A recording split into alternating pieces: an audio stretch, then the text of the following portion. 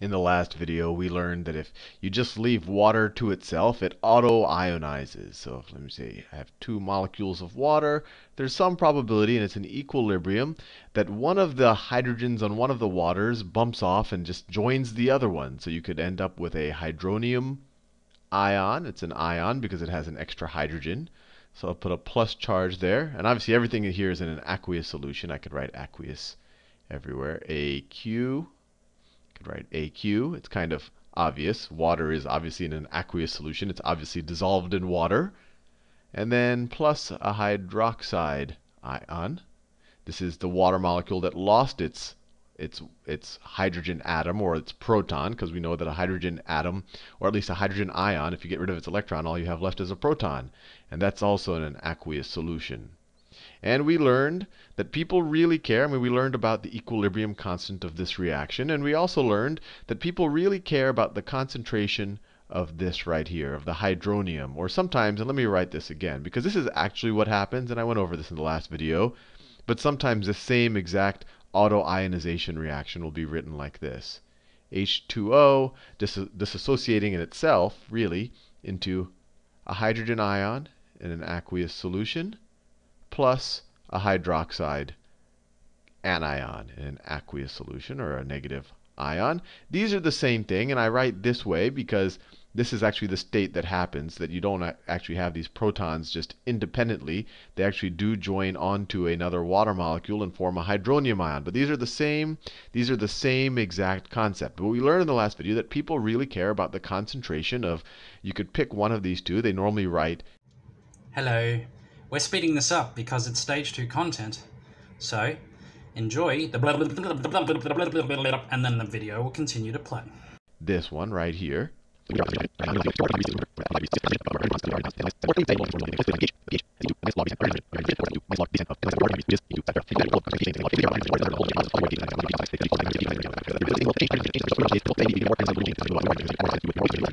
This reaction, you probably want to have a name for them. And the name for them is acids and bases. And I'm sure you've heard both of these words before. So acids, let me write them both down. Acids, acid, and base. Now, just to overcomplicate your life a little bit more, there are actually multiple definitions of an acid and multiple definitions of a base, and they kind of become more and more broad in what they imply. The definition that you're probably going to use the most, or it's the definition that I always use in my head whenever someone says an acid, is it increases hydrogen concentration when you place it in water, in water. And a base is something that increases your hydroxide concentration in water. This is the definition that you're probably going to see in 90%, especially in a first-year chemistry class. And this is called the Arrhenius acid or base. Let me hope I get his spelling right. You should never take any of my spelling words at face value. You should look them up because I'm clearly not a master speller. Arrhenius with an H. These are Arrhenius acid, Arrhenius base. So for example, let me give you an example. If I were to take some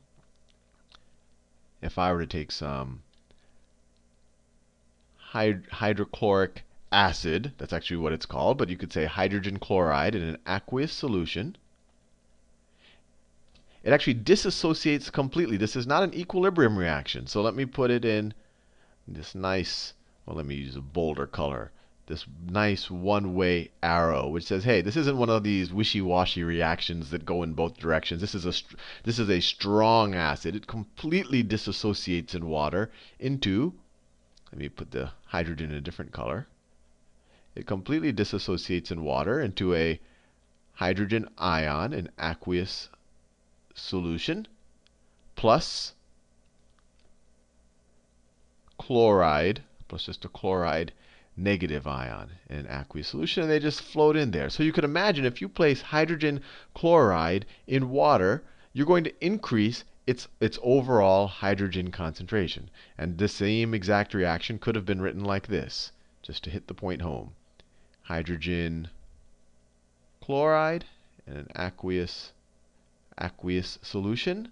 And then you could say plus H, let me do it in a different color, plus H2O. It's a one-way reaction. It's a one-way reaction, and then you end up with, and I think you understand, you have H. Obviously, not all three of them are H3O. That's too dark. H3O plus, it donated its hydrogen proton to this water molecule, and then you have plus the chloride anion in an aqueous solution. And these acids that completely dissociate, in future videos we're going to look at ones that are a little bit more wishy-washy, that don't completely dissociate. But these acids that completely dissociate are called strong acids.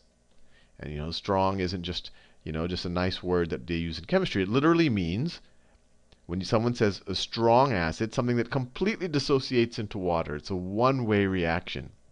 And all of the strong acids, I mean, you could probably even guess based on their chemical makeup, but hydrochloric acid is one of them. You also have, hydrogen bromide, another strong acid, hydrogen iodide. You have nitric acid. I think I showed you that in a previous. All of these, when you put them into water, this little H is going to pop off, join another water molecule, form hydronium, and then this molecule right here. In these cases, these are, well, in the case of chloride or iodide, these are halogens, but they're going to go and form negative ions, whatever's left over. Nitric acid, then you have sulfuric acid. You've probably heard of that, very strong acid. Sulfuric acid, and then perchloric acid. These are the strong acids. O4. And these are good to know, because if you see them on a chemistry exam, you know that these are going to completely dissociate. And remember, we keep using this word acid. What does acid mean? It means that these are strong acids. These completely dissociate. And if you like Arrhenius's definition of what an acid is, they increase your hydrogen concentration, because obviously when you throw this in some water, all of these new hydronium ions are going to be formed, and they're going to overall increase your concentration of them, and that's why they're called an acid. And now, if you went on the strong base side, by Arrhenius's definition, right? By Arrhenius's definition, a base is something that creates hydroxide ions or anions in water. So pretty much anything, if you look at the periodic table, anything here, any of your group 1 elements, and group 1 elements, your alkali earth metals, that's bonded with hydroxide. If you put them in water, the hydroxide pops off. So let me just ask you with lithium or sodium. So for example, these are strong bases. So if I take some lithium, let me do nice lithium hydroxide in an aqueous solution. This completely dissociates. No equilibrium here. This is a strong base. So what's it going to dissociate to? Well, the little hydroxide ion is going to pop off. That's going to be a minus. It's in water still. Plus a lithium ion right there. So this will always dissociate in water. The same thing as if you have sodium. Sodium's going to do the same thing. Sodium hydroxide in aqueous solution, one-way reaction. You produce hydroxide and some sodium cations. And so you imagine when you put these in water, this concentration is going to go up. It's just like what we did in Le Chatelier's principle, where we said, oh, what if you add some of this or some of that to an equilibrium reaction? Well, how do you add it? Well, in this case, you can add a strong acid or a strong base. Now, everything I've done so far, this is the Arrhenius definition, where an acid increases your hydrogen concentration, a base increases your hydroxide concentration. Now, that is what you're going to see 90% of the time, but there's a slightly broader definition out there, and that is and I don't know the correct, I always say just Bronsted, but if you don't have fancy fonts, it's spelled like this: Bronsted-Lowry acid, acid or base. And I'll say, but if you have good fonts, there's usually this little cross in the O. So I mean Bronsted. Well, Bronsted-Lowry acid. And all of these would also be Bronsted-Lowry acid. But the broadening of the definition is an acid is a proton donor, and a base is a proton acceptor. So let's look at this definition and in the context of everything we've just done so far. So if you live by the Bronsted-Lowry definition, what is a proton donor here? Well, this hydrochloric acid, let me look at this reaction right here. This hydrochloric acid is donating a proton to this water molecule, right? The proton, a hydrogen atom is just a proton. That's an important thing to remember because it has a hydrogen ion. Because if you get rid of its electron, it has no neutron. It's just a proton sitting in space. So this hydrochloric acid is donating a proton to this water molecule to make a hydronium molecule, and it gave it away. So this is a Bronsted-Lowry acid as well, just as it was an Arrhenius acid. Let's see the Bronsted-Lowry version of a base. Okay, a base is someone who proton acceptor. So this guy, he had this nice little relationship with this hydroxide ion. The hydroxide ion got dissociated, so you can kind of, and it becomes a little bit fungible right here. You can kind of say, hey, this guy accepted this positive charge, or he was, and it's a little bit wishy-washy here because this isn't, it's not like someone gave it a proton. You can kind of think it as he actually gave away electrons, but if you just look at the final product, okay, he's got a positive charge when everything was done. So you say, okay, maybe that's a Bronsted-Lowry base. Now you're saying, okay, well, why did people even make the trouble of defining a Bronsted-Lowry base when all of the Arrhenius acids and bases could also be Bronsted-Lowry? And well, that's because Arrhenius is you're always dealing with water. Everything's in an aqueous solution. But I drew an example here of a Bronsted-Lowry base. It doesn't have to be in an aqueous solution. So if you have acetic acid right here, that's what's in vinegar, plus ammonia, there doesn't have to be an aqueous solution. What happens? This hydrogen gets donated to the ammonia ion to make ammonium. So this becomes positive, becomes negative. It donated this proton, right? And Arrhenius has nothing to say for this. Because everything he deals with is hydronium and water. But the Bronsted-Lowry definition works in this situation. Now, the last or the broadest definition, although, there are all these definitions, but you're going to be 90% of the time good if you just know the Arrhenius definition and just know that Bronsted-Lowry and what I'm about to say right now also exists, and that's Lewis acid and bases. Lewis acid and bases. The acid, now Lewis cares about electrons. Bronsted-Lowry cared about protons. So Lewis, instead of saying an acid is a proton donor, a Lewis acid says it's an electron acceptor.